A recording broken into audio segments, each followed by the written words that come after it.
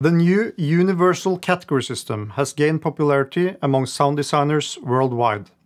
I'm Erling, developer at Soundly, and I'm here to show you the new UCS features in Soundly.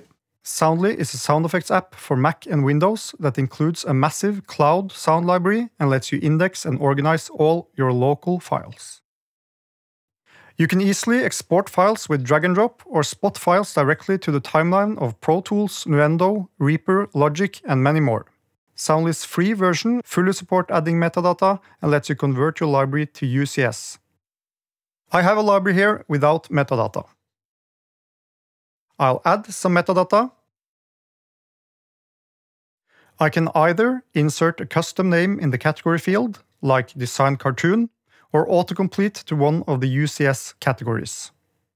And now I can enter the UCS tab and easily autofill the UCS data from the metadata. Everything seems right, so I'll click Rename File.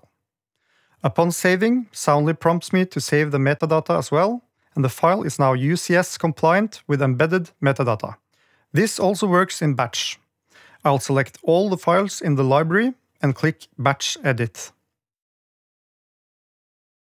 In the first tab here, you can batch edit metadata like description, originator, category, and so on.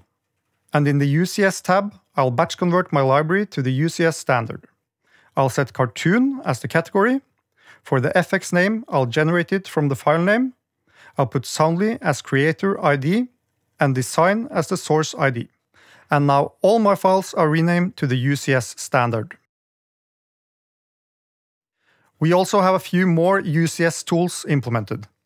You'll find the UCS panel within Soundly's settings. Soundly maps imported UCS files to columns already available in Soundly. You can force file names to the UCS standard on export. The Tools tab lets you explore the categories. You can search, and double-clicking a category copies the category ID to your clipboard. Soundly lets you generate a folder structure from the UCS standard.